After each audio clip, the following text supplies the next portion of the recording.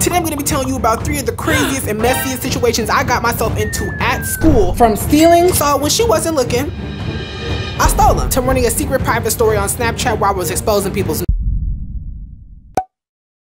I want to start off by never did I ever was taught to steal. Like, I want to represent my parents a little different. They never told me that shit was okay. In fact, they told me if they ever caught me, it was that ass. So I don't want y'all to think that my parents was just endorsing this. Like, it wasn't never none of that. I was just bad as hell.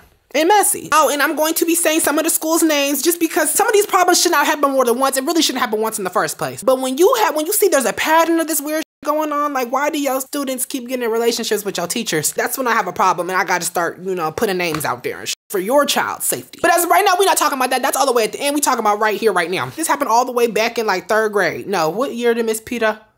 Yeah, it was 3rd grade, Miss Peter, bitch, yeah, bring that ass here. She was one of my favorite teachers. Like, she was my first teacher at this school, but she was my favorite. This is, like I said, 3rd grade, so we're all the way back in the boonies. Miss Peter had came back from Hawaii, and she had brought these 3 little, like, sculpture clay turtle things. If y'all don't know, I fucks with turtles. Like, they smell like booty, but they are pretty as hell. So, she had a green one, a pink one, and a blue one, and they was hella cute, like marble, but it was like the shape, it was fire. Like, that was some hot shit. So, when she wasn't looking, I stole them. I took them from her and I went home with them. And so when I went home, my schedule wasn't like go from school to home. My grandma was the daycare. I'm showing it off like, fishy. I wasn't saying that, oh my God, but literally fishy. But literally they were like the size of this. And I remember she was saying how important they was to her. Like, her mom got them for her. And it just made me want to take them more. I don't know why. I was an asshole. So I'm showing the daycare kids and whatnot. As I show them, I literally just leave them there on accident. And I'm thinking to myself, I'm cool. Like, I've left stuff at the daycare before. I know I'm going to be there literally the very next day. And this is my grandma. So if I ever need them back, I can just tell her to bring them to my house. So I was cool. Y'all, why do I come back in the ridges in between the backs of the turtles, like on their shell? Why the fuck is there Crayola marker on them? Why?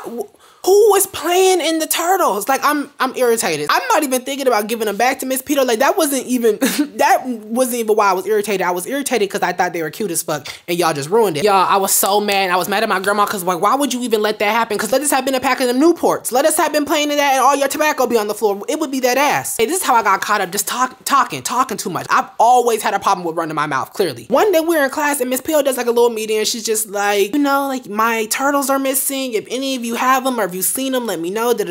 Why do I take that as a sign to go tell a bitch I'm cool with in the class? Like, yeah, I got them. Look, no, I ain't slick, bitch. You need some licorice or what? Hit me up, okay? Always trying to put bitches on game, and hoes don't need to be put on nothing, because why do I come back from recess that next period? The principal right there by my backpack. I knew what was up, and I looked right at that bitch. I'm like, I just didn't know that I was caught. Like, I was caught. I was scared. You know that face when you get caught as a kid and you just look like, oh, we know you did it. You're coming with us, and you know it's that ass when you get home. From that day forward, Miss Peter had a vendetta against me. Bitch, what's your problem? I got my whooping. You got your shit back. Yeah, the turtles got the backs drawn on them. But, I mean, you could not have them at all. No, that's not cool. I'm trying to be funny, but that shit not cool. She had every right to be mad at me. But come on, like, I need to learn this curriculum. Every chance she got, she had them, like, she just took it. Like, every chance she got, she took it. She was mad as fuck about them turtles. Our school had this thing where if the, like, MSP, if y'all know what that is, it's like a test that used to happen. I'm not sure if it happens no more, but it was elementary school. If you know about the MSP, you a real ass bitch. Like, our school used to always have like real good test scores. Our school took like the MSP and the like test real serious. So obviously we're kids. They're not gonna give us like money or nothing. They're just gonna give us some extra recess time here and there throughout the week. You feel me? And nigga, when you leave class today, get you some gum. And it was always that gum that if you chew it for too long, it start feeling like a tire. You know, the little pink one with the yellow wrapper with the blue tips? Cavity Central. They ain't giving no fuss about them teeth though. As long as you can read, nigga, we don't care if your teeth is rotten. Miss Peter was sitting down with her little ball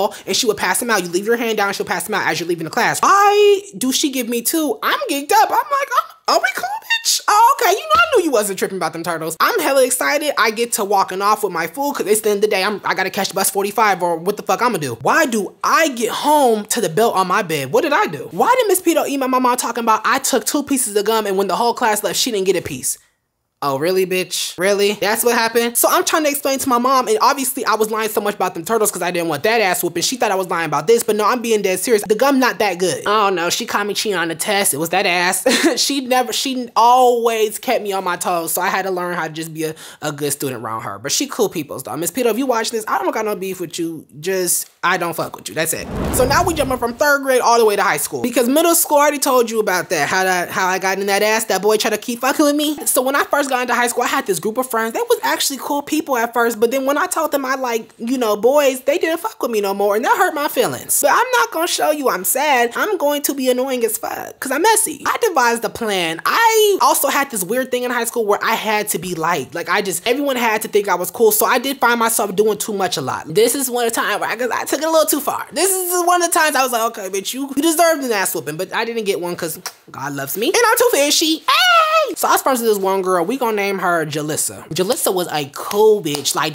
we had the same birthday and everything. That's my homegirl. I mean, she a little, but she was real cool back in the day. That was my homegirl. And Jalissa was real sexually liberated too. Like, she just was always a few steps ahead, like in maturity. One day she was telling me how she would literally always send her nudes to her friends so they can post them on her close friends. And so one day I'm like, oh, I'm about to have me a little fishy close friends send me them. Now, it wasn't no nudes like Bear Cuckoo and Tatas, but it was just like her and her bra and her, you know, her panties, you know, looking her fish. So I had added a bunch of the kids that I don't know why I was trying so hard to impress them. And then you know what? I'm like, let me wake this shit up. The guy they didn't know Jalissa sent me that to be posted on purpose. Like, they think that I'm doing it because I'm just messy. And you know, a little bit, but not really. Jalissa was on the story too, so she knew all about this. I had these nudes from some other people around the school. Don't ask how they got to me, but they did. And some of these people were some of the homophobic people that didn't fuck with me no more because I was gay, or would, you know, do shit to me because I was gay, or say shit to me, or, you know, it was just always a lot of that back and forth getting to me. I let that shit slide. I'm like, you know, let me post some of this on there too. Nothing too crazy. I'm not gonna post, you know. Nah, I'm lying. Yeah, I did. I posted everything. I didn't put the people whose, you know, pictures those were in the story, obviously, but I put a lot of their close friends in there. Cause why does your homegirl know what this looked like? And that was where I fucked up. This particular group of people, they had that weird incest thing going on with their friend group where they all low-key fucked each other and they was all kind of cousins. Wait a minute, hold on. This video was sponsored by SA Tigers. SA Tigers is a resource made for college students like y'all to help y'all ease through y'all college experience. We know y'all stressed and getting them box braids every week not gonna do nothing but make you bald-headed. Do y'all want to be bald-headed? I don't think so. After clicking on SATigers.com, fill in all the requirements for your exam from due date to number of pages, and sit back and collect your good grade. It's that simple. Click the first link in my description or use my code KEESYT for 15% off your next order. Period. Fishy. Don't say I never did nothing for y'all. Not with each other, but like these two might be cousins, this two might be cousins, and these two are just real close best friends, but they all have done their little bop together. It was real weird. I don't know why I wanted to fit in with them anyway. No, this is what happened. It was when I got pressed, y'all. Let me tell you. So I'm walking to lunch and I'm feeling it and I see this boy and I'm like, what's up? We gonna call him Dylan. So Dylan come up to me and I'm like, what's up? And he's like, bro, so what? What's up with you? I knew what he was talking about, but you know, I hit him with the, what do you mean? So bro, why are you posting my nudes on your story? Wait, that wasn't even me for real. That was Jalissa. I just let her log into my account and do it because I didn't want her to get in trouble. I had no idea what she was posting. Just lying and scary. No, own up to that shit. Own up. Now mind y'all, y'all remember my other story time, I have gotten jumped before in that same vicinity, mind you. The vending machine that I got jumped at was literally 2 paces to the right. I didn't want another ass whooping, and mind you, another group of football niggas, all of them flocked to me. I'm like, oh, so you taught the whole group chat, huh? But you know, then I kind of thought about it. Well, I mean, they all can't be hitting me all at once. Like, if I hide that head, I might get some stomach shots, but I'm gonna go out with like a real ass bitch. So I'm just like, okay, let's start rolling down my backpack. You know what happened last time? So that's how they snatched me up. He said, man, if I catch that shit happening again, it's up. And walked off. Mind you, bitch, I'm with my friend. I'm like, hey, bitch, you're not gonna tell nobody I'm scary, right? Cause I might have to kill you now. Yeah, that was one of the times where I felt like I deserved the ass whooping.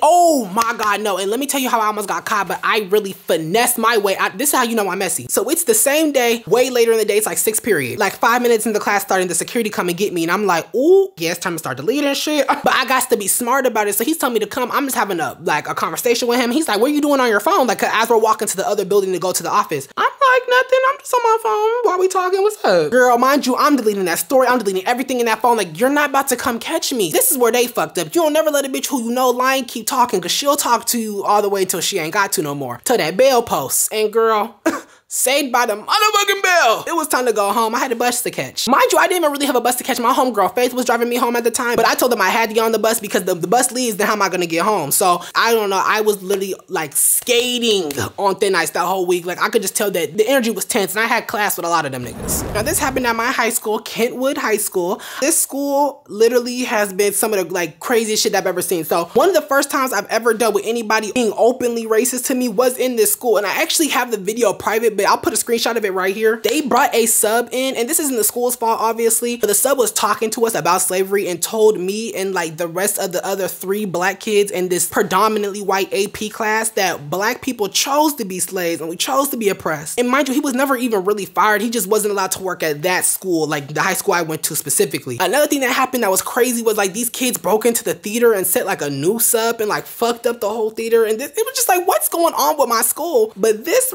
oh, hold on, not my track is showing. Y'all wasn't gonna say shit. That was weird. Like that was hella weird. And this is not the last time that this has happened at the school. It's happened another time since I've graduated. So there was this teacher I had. His name was Mr. Brennan. Mr. Brennan, if you're watching this, go straight to hell. I hope you get shot in the kneecaps, nigga. And everyone used to make fun of the way he looked. He was so awkward looking, very pasty. You know what I mean? There's a picture of him on the internet, so I'm gonna put a picture of that nigga.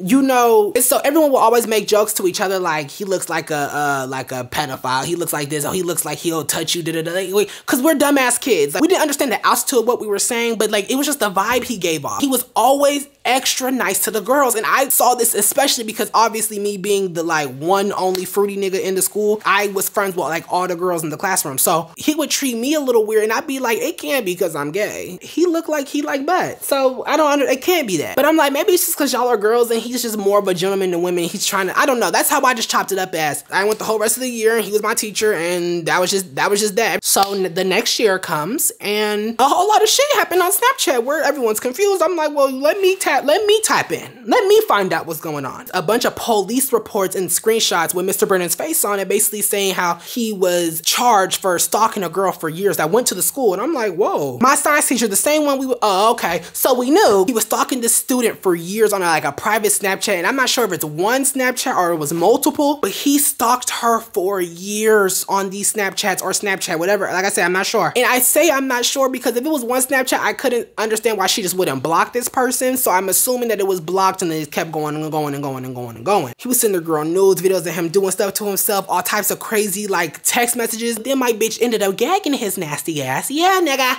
you're caught, nigga. Bring that ass here. The police is here, nigga. One day he wore one of the shirts that the girl recognized in the videos, and obviously I'm sure that his hands were in it, so she probably started clicking a lot of buttons, started making sense, and then she confronted him about it. And this nigga said yes. But then this nigga kept doing it. But then this nigga invited her for a study session after class in the science room. Now, if you don't know what the science room is, how our science department was, the classrooms are all lined up down the hallway, but in between the science rooms, there was like a room that had like a bunch of just science materials in there. I'm not sure if every high school did it, but that's what my high school did. And also in that room, it would be like the little thing that you use, like if your eye, you have to flush your eyes out, like stuff like that. But mind you, this nigga ain't even have her as a student. But it doesn't stop there. Allegedly, he went to her job like 3 times. The first time by himself and the other 2 times with his family, because she worked at a family entertainment center. If you know what Family Fun Center is, right there in the Tukwila-ish.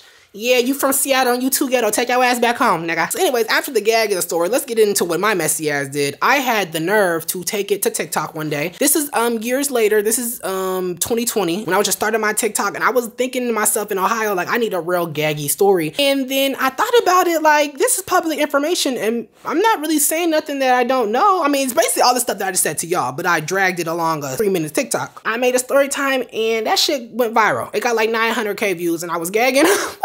But then I get this text message from this bitch on Snapchat and I'm like, who is this? Me just being thirsty for followers, I add her back and I'm like, what's that? She basically told me her name and she didn't explain like the full story, but she just said that some of the things I had said the first time, like when I clearly was just making shit up, being messy. She asked politely if I could take it down and I didn't have to, but I did because I'm respectful and it's never that serious. The views was nice and this was one of my first ever viral videos, but it's just like, what's more important? Some clout or being an asshole and just keeping up somebody else's business? business on my page when they clearly told me that they would just rather have it taken down. She actually ended up giving me permission to put it back up. She was just like, if you could take down this one part, like that'd be fine, because that was all the parts that was untrue. And that's all the stuff that I left out, obviously telling y'all this time, but nah, I just took it down altogether just because, I don't know. And then at that point, bitch, I'm uncomfortable. I don't want to tell y'all story no more. But I'm cool again, so now I'm using your permission. And that's it. I hope y'all enjoyed the video. I'm not sure what this is. I'm not sure if y'all like this. If you do, let me know. Everyone keeps wanting me to keep doing story times, but y'all, like, I'm almost like damn near ran out, not gonna lie. And there's a lot of shit that I want to tell y'all, but I just can't because it's like family stuff. So if I get some permission from my parents, I might gag y'all a little bit, but we gonna see. It's very slim. So I think I'm gonna start incorporating like this 3-in-1 mini story time thing if y'all like that. If y'all don't, then let me know. But yeah, I appreciate y'all so much. Love y'all 100 times. Kisses on both cheeks. Follow all my social medias if you haven't. Thank you so much to SA Tigers for sponsoring this video. I love y'all.